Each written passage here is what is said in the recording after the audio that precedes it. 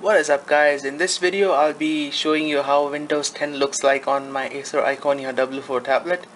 If you haven't seen the installation videos, I suggest you watch that video and see that it is actually Windows 10 installed on this tablet, not running on a virtual machine or that sort of thing. So anyways, let me show you these properties first. So Windows 10 technical preview, and Windows is activated. So let's go ahead and pop open the start menu, the most debated thing ever. So here we have the start menu. It's a combination of Windows 7 type of start menu plus Windows 8 start menu. So you have all your modern applications here, and the traditional view, like the most used applications are sorted out over here.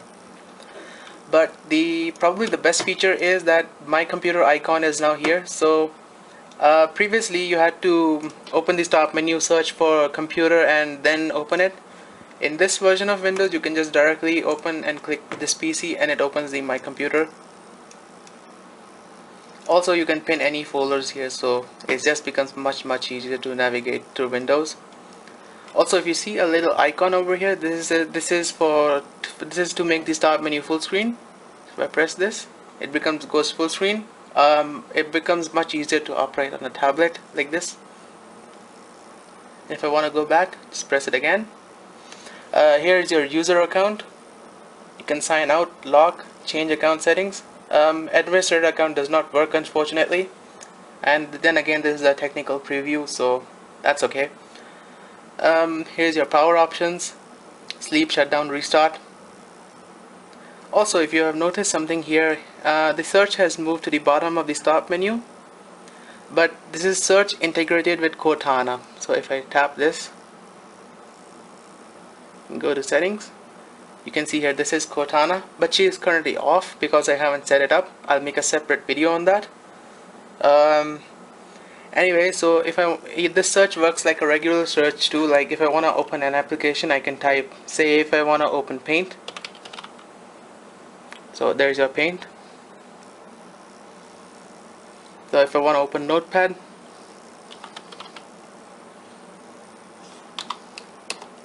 so Notepad's open.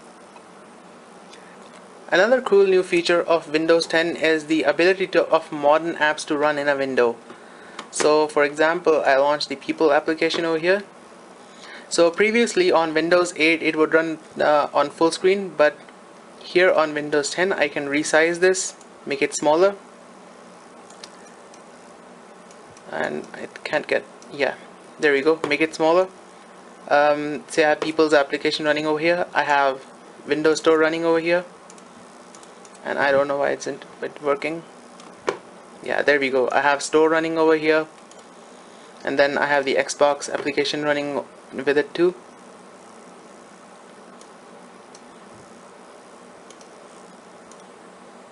So multitasking becomes much more simpler like this, where I can switch between the applications. And yeah, you can use Alt Tab. You guys can see using Alt Tab over here to toggle between applications. Also, another feature of Windows 10 is you can add another desktop to your window. So if I click on add a desktop, I have a full desktop which is empty, which does not have any open windows. So I can open my own windows over here, and if I want to see what's open on my previous desktop, I can click over here, task view, and go back to my previous desktop where I opened the modern applications, and go back to my other desktop where I'd open some windows. So this makes multitasking much more easier. So I can close it. I can close these apps too.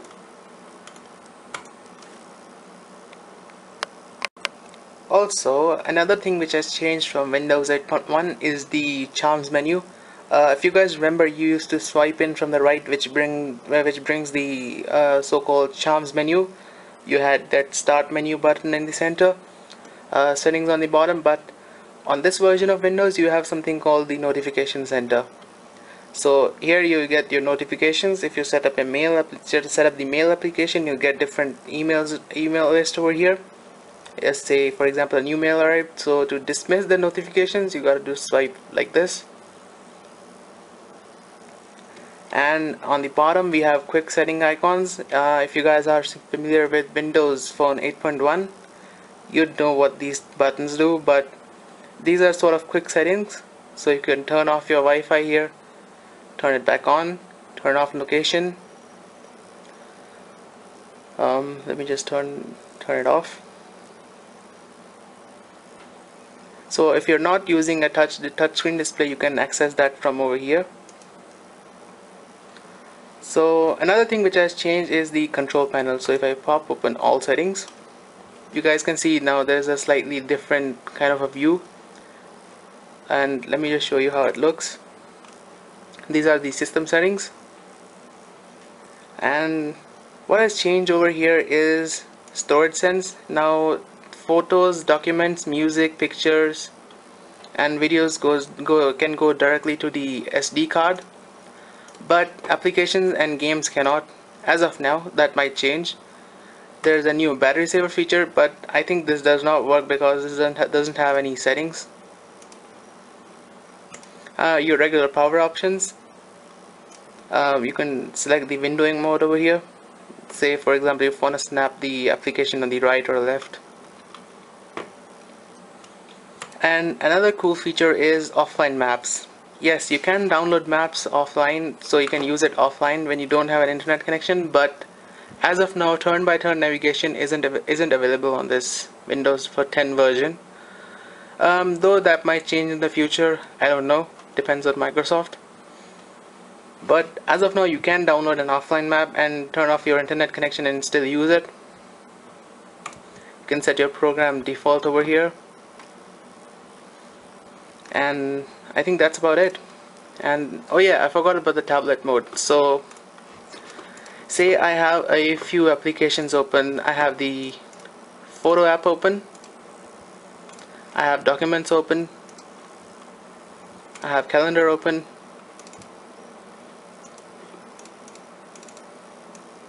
So what happens if I turn on the tablet mode? So if I turn on the tablet mode, all the windows go full screen and the start menu also becomes full screen. So this is particularly easy to work with on a smaller screen like this. And yeah, your desktop kind of gets disabled. So if I quit all these, and yeah, you cannot do anything on the desktop now. But once you disable the tablet mode, you have your regular access to your desktop once again. And I'm sorry, I did forget to mention that the old Windows control panel is still available. The UI you are all familiar with on Windows 7 and Windows 10. So traditional control panel is still available. That's one good thing. All the different settings are still there. Network and sharing center is there.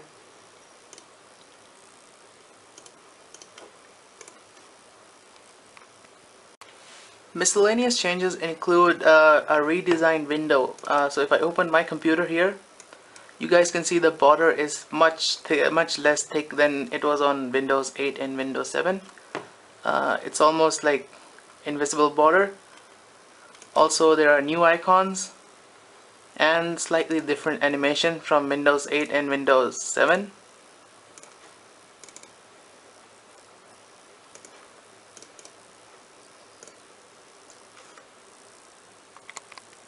So this is how the new Xbox application looks like. Here are my games which I bought on Steam. GTA 4 and Dirt 2. Achievements, messages. Go to the store.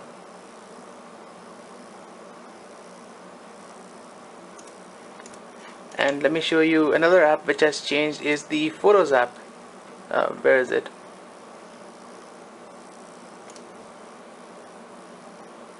The photo application looks much more cleaner now, much more responsive, and you also get the full folder view, but it is it is still work in progress.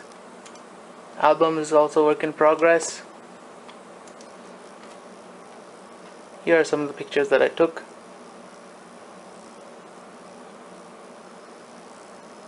So you get to edit them right over here.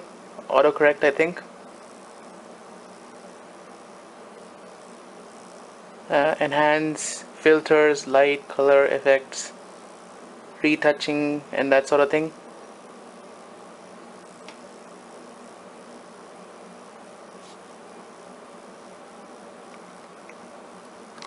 Another thing which I would like to show you is if I go to Windows Store, there is Word Preview over here. So let's go ahead and install this so I can show it to you. Let's wait.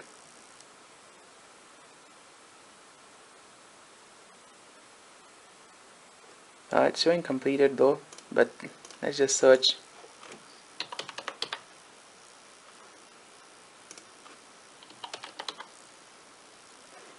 So here we go, Word Preview. So this is a more touch-friendlier version of Microsoft Word. You guys can clearly see it's much more touch-friendlier. So if I type,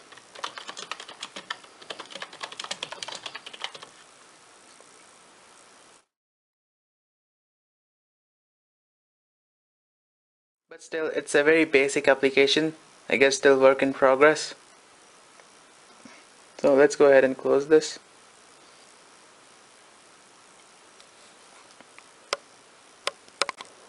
Let me also show you the music and video app. Let's go ahead and launch the music first.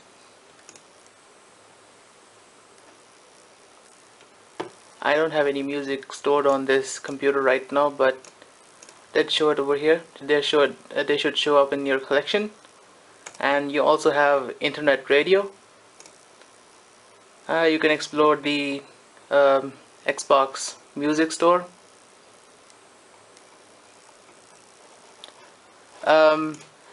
And then I'm gonna go ahead and show you the video application.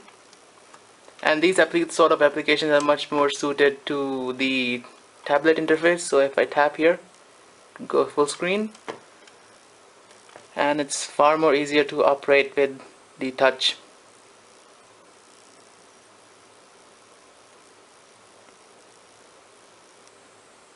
So let's go back.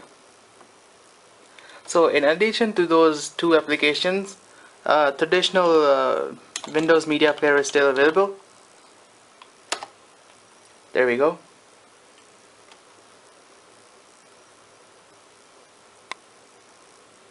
So that's one good thing.